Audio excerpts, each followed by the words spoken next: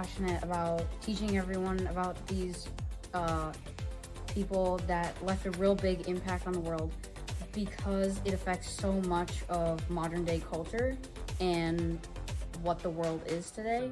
And it makes up a big part of America and the world in general.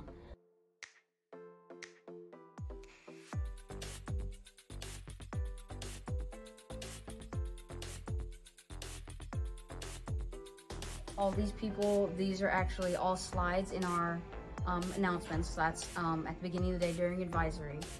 We have a slideshow every day, and we have these people worked into the slides.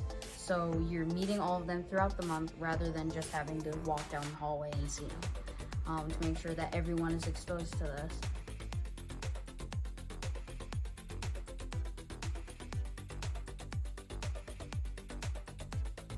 My advisor's just like, hey, I know representation matters to you, and it does. I have made sure that I do, even in like little posters for flyers, I will add little characters and I will make them be Asian or Black or Latino.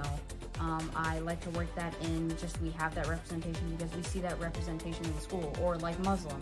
So we're seeing that in the building, just so each student can feel like they are really represented and seen. Last year I was a secretary, so I was another officer, so that helped me so that's really helping my momentum here, because they've already seen what I did last year and what I have to bring. So that is a big part of how I got to be able to do all of this.